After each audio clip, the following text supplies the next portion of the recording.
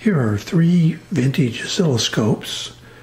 One you've already seen if you watched the first in this series, the SC-3100 by Sencore.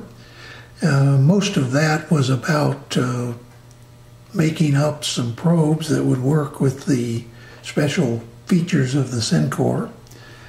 If you haven't seen that one and you're interested in that sort of thing, you might go back and look at it. We're going to talk about the SC-3100 a little bit, but not a great deal. A little more time we'll spend on these two. On the left is the Heathkit IO-103, and in the middle is the Sencore PS-163. Now, the reason that I'm showing all three of these scopes is this is an evolution, if you will, of service scopes, that is, scopes intended for people in the service industry. I started out back in high school working on TVs, and for a short time in college I repaired TVs to earn some tuition money and so on.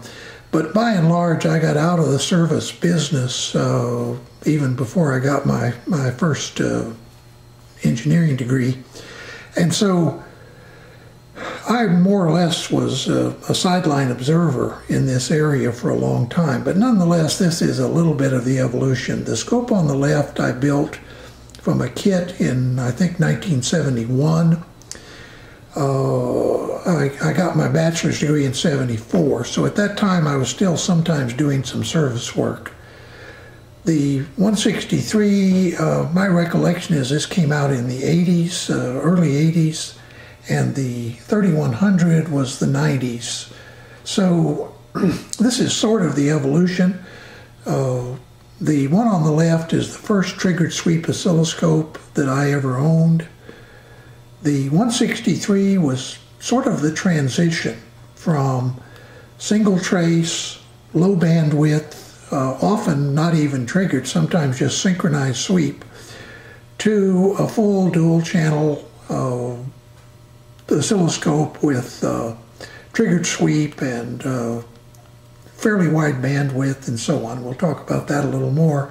And then the 3100 was a 100 megahertz scope with all kinds of automated measurement features that by the 90s, the big problem that service centers had was getting trained technicians. So they wanted to be able to train somebody up pretty quickly. So the more automation you could have in a piece of test equipment, the better things were. But most of this is just war stories I've heard from people who ran service departments and service centers. So I don't really have any direct experience myself. What I'm going to do now is I'm going to take this Heathkit in on my workbench and calibrate it. It appears to be working. On each scope is the calibration signal. You'll see there on the Heathkit, it's a kind of a clipped sine wave. On the other two, it's a nice square wave, which is a lot easier to work with. Back in the 70s, it was harder to generate square waves, so they went generally with just a signal taken off the AC line and reduced down to, in this case, it's supposed to be 1 volt peak to peak, and all of these, that's, I think, what they're showing. So anyway, let's go on and get this Heathkit calibrated, and then we'll come back and talk about each one of them. Here's the Heathkit oscilloscope opened up for calibration.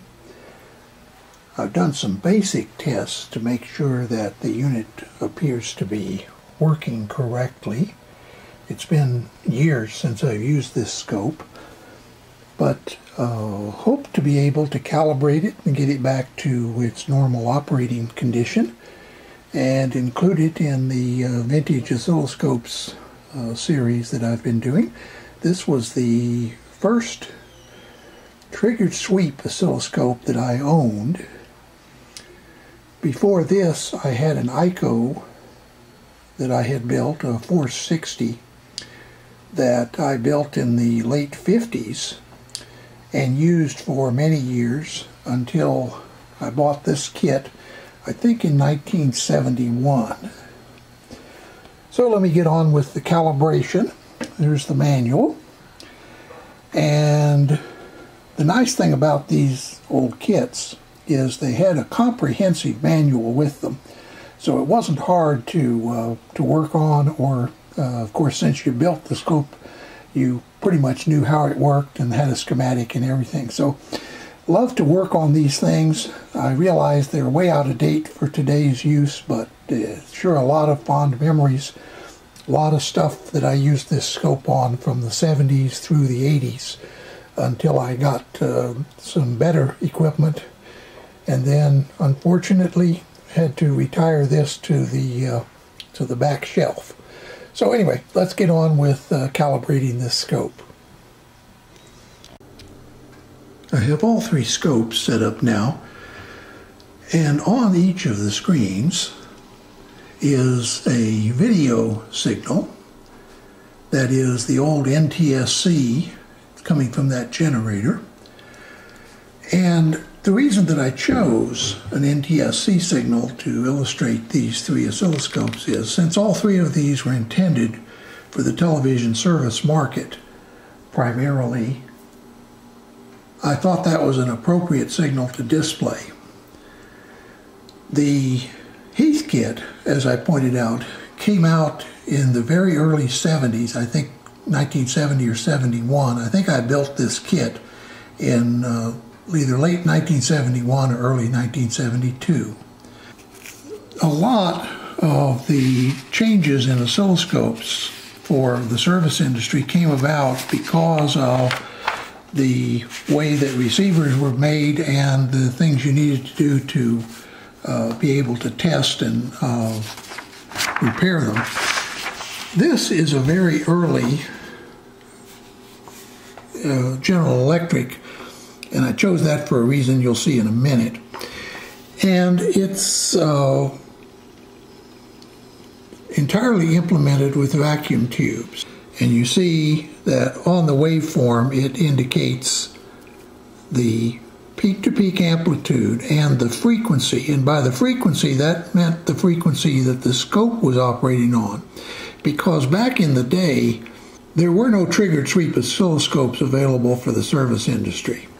What you did instead was you set a horizontal sweep oscillator to a frequency, and then you added a sync signal derived from the input of the scope to try to lock the signal in. I say try because it was actually rather challenging. And I remember back in the 60s when I was still in high school and working in a television repair shop, I had a Nyko 460 oscilloscope, which was one of the better ones of the day, at least of those that were affordable. And it was very difficult often to lock on to these signals, so a lot of the time was spent just getting the oscilloscope to lock up so that you could look at the signal.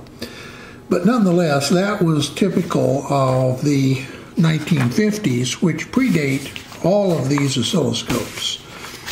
And there is the TV that I've been talking about, and it's a General Electric model 17T10. By the time that I got this scope, TVs had started to be transistorized, and this is a General Electric chassis. In fact, I owned this TV, the 19YA, and as you see from the date down here, this was a 1976, December of 1976 set. I worked on that particular set with this oscilloscope. In fact, I discovered that there was a yoke short in the set. This was several years after I bought it. And I went in to talk to the people at the service center, which also was the GE distribution center, to get a new yoke. And they offered me a job. I didn't take it because by then I was working in electronics. I had my degree, which I got in '74, my bachelor's degree. But this is typical of the service literature of that time. Now you'll notice here that unlike the other first set, you're now looking at discrete transistors. Once again, the oscilloscope traces that are shown display a peak-to-peak level, but you may notice that they've stopped putting the frequency on there, because with a triggered sweep oscilloscope, frequency isn't the issue. You lock the signal using a trigger, and then you adjust the time base of the oscilloscope to give you what kind of display you're looking for. You can look at part of it or all of it at the same time. By then, manufacturers had started including these troubleshooting check charts and things like that, because one of the reasons that the GE Service Center was interested in hiring me is they admitted that they were having trouble finding people who could even isolate a yoke problem, much less do it in any efficient way. That was kind of the state of the industry in 1976 or in the 70s. Technicians had started becoming scarce, good technicians. And one of the problems that the service industry always had, and understand, I was only in the industry back in high school and for a brief period during college, so I'm not an expert, but from what I read and what I've seen talking to people, and I used to subscribe to some magazines like PF Reporter, which is the PhotoFact magazine that was put out by Howard W. Sams, the people that generated all of this literature. And most of the complaints from service center managers were that they were having trouble getting good technicians. Most of the complaints from consumers were that they couldn't find an honest service shop. Servicing had become a cutthroat business by the 70s, and there were a lot of people in the business who fixed things by just hacking out parts and putting in more parts and charging the customer for all of that. And so the service industry was getting a real bad reputation by the 70s. Now, transistors started becoming prevalent. And eventually, televisions came to have integrated circuits. And you may notice from this that most of the service data now, this is a later, I forgot to look at the date on this, August of 2000. And this is a Samsung television, by the way, which I also owned, and that's why I have this service literature, is these are sets that I've owned over the years.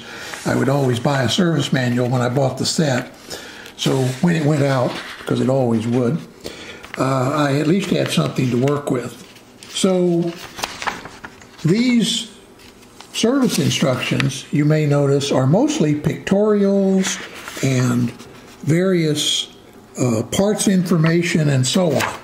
They would include a schematic usually, but you may notice that a lot of the schematic was given over to things like this integrated circuit, and by this time, 2000, most manufacturers had gone over to modularized TVs. That was partly because of the lack of good service techs, and also partly because the space program and its offshoots had started to produce very reliable technology, and most of the manufacturers had incorporated that in their sets. By the time the PS-163 came out, it was offering a special feature that you see down there, where you could set the horizontal to the horizontal rate, that is the sweep of the scope, to the TV horizontal rate or the TV vertical rate.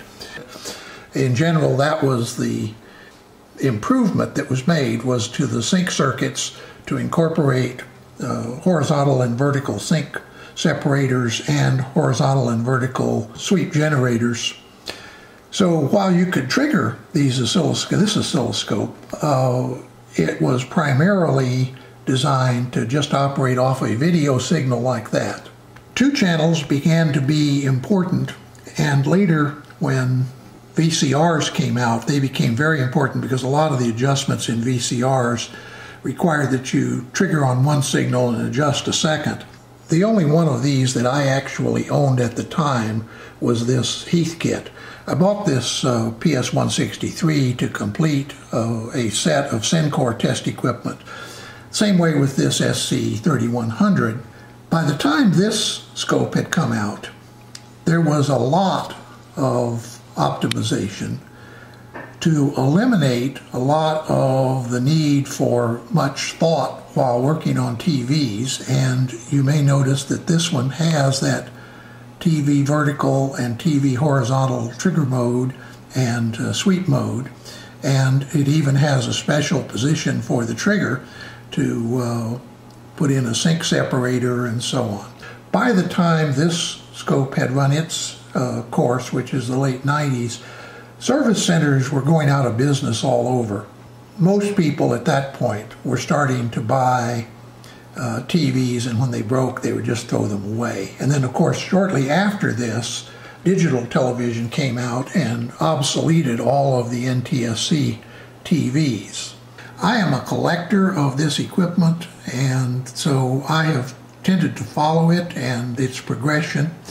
And to me, it's rather interesting to see that eventually the scopes got to the point that it was all push button. There's a list of test equipment recommended. See if I can find that. And pardon my fumbling around there. I eventually found the test equipment listings, and you'll notice that the oscilloscope listed, recommended, is the Sencore 3100. That had sort of become the standard for at least the better service centers by the 90s. And then a series of other RGB generator, multi-burst signal generator, and in that case they're recommending a VG91, which I have a couple of those as well that I've refurbished. Digital voltmeter, frequency meter, high voltage probe, accessory probe, and then other